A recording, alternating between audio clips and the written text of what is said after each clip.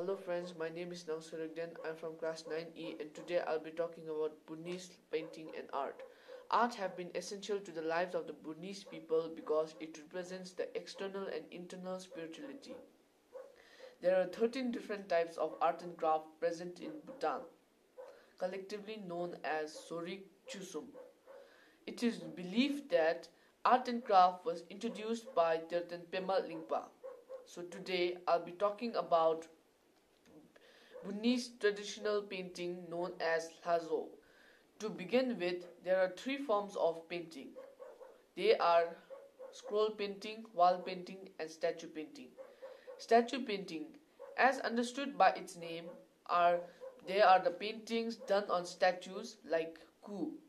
Wall paintings are the paintings done in the interior walls of the zongs, lakangs, and temples. And scroll paintings are paintings which are done on canvas. Thankas which are large are known as thondrel. Thondrels are one of the example of scroll painting.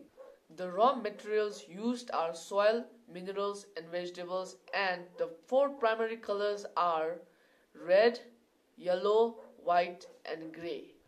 These are just the basic introduction of our Bhutanese paintings. As Bhutanese paintings play an important role, we as a citizen should be proud, protective and encourage this form of paintings. Thank you.